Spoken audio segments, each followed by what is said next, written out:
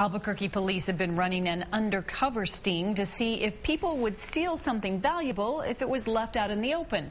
Two men took the bait outside a convenience store on East Central. Here's News 13's Jeff Todd. Officers say as they were watching, a man came strolling by. He hung around the store for about an hour, and then he focused in on the bike worth a lot of money, and they say he inspected it several times, even moving it twice. Then he picked it up, got on it, and rode away. Police quickly pulled him over. They identified him as 43-year-old Marlon Henry.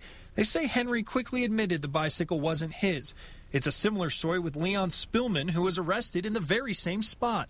Police say they've actually been surprised by the results. We have seen that it's taken a long time for individuals to actually take the bait and steal the bike. We've been running the route for a couple months, and it's been very successful. We've only had a few arrests. Police say that's a good thing, and the whole reason they've been doing this. We want the criminals to think if there is a bike that's out there, or if there is a vehicle that's out there and it's not secure, is it basically a bait car or a bait bike? But apparently these guys never got the memo. Jeff Todd, KRQE News 13. Both Spillman and Henry are charged with felony larceny because the bike is worth more than $750.